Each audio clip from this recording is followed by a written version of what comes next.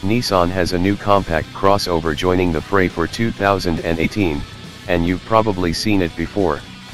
The Nissan Kicks went on sale last year in certain markets outside the US, and it'll finally coming to a dealership near you in June of next year, assuming you live in America. But wait, doesn't Nissan already have a compact CUV to compete with the likes of the Chevy Trax and Honda HR-V? Not anymore.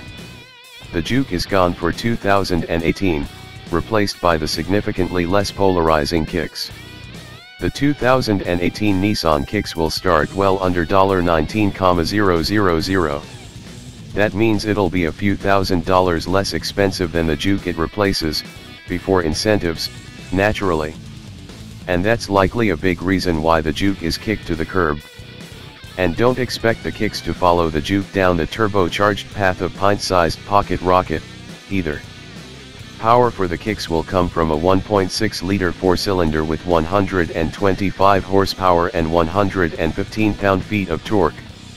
Those ponies will be routed to the front wheels only through a continuously variable transmission.